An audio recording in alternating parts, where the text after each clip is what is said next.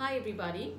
Today's question that I'm responding to under the FAQ series is if Pilates can be practiced by the senior population, or active agers is what most of us prefer addressing this very important segment of our society.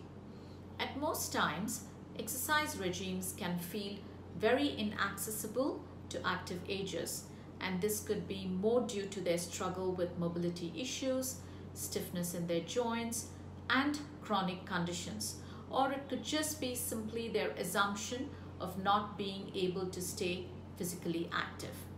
As people get older, it is but natural for the body to decline in function, and physical activity definitely helps to slow down that decline. Pilates, being a low-intensity exercise regime, is a perfect movement practice for active agers since it is gentle, safe, and injury-free. As people get older, balance and coordination are often compromised, and Pilates exercises helps to improve control, stability, and functional movement. Regular practice of Pilates also helps to increase strength in the muscles and improves mobility in the joints.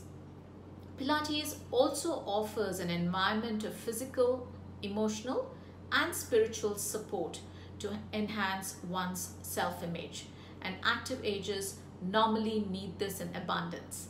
Lastly, there is strong evidence that active agers who are indeed active carry a lower risk of suffering from cardiovascular diseases, obesity, falls, depression, dementia, and even diabetes.